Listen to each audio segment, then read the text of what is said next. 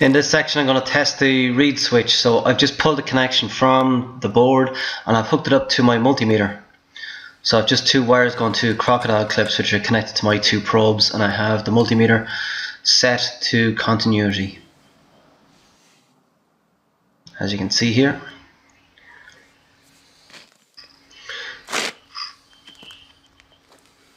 So if we move around to where the drive belt is, we can see the sensor here, and when I turn the drive belt or the motor wheel with my hand, you can hear it beeping.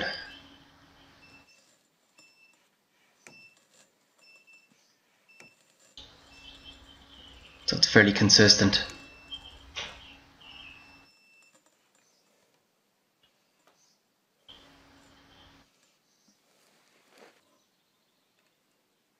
And just as a better test, I'm going to pull the two motor wires off the board. Obviously this isn't the way I would recommend to pull them off the board. I'd normally be a bit careful, but I just have the camera in one hand. So here's my 12-volt battery. So I connect the motor directly to my 12-volt battery, and we can hear the beep of the sensor, which is still connected up to my continuity tester.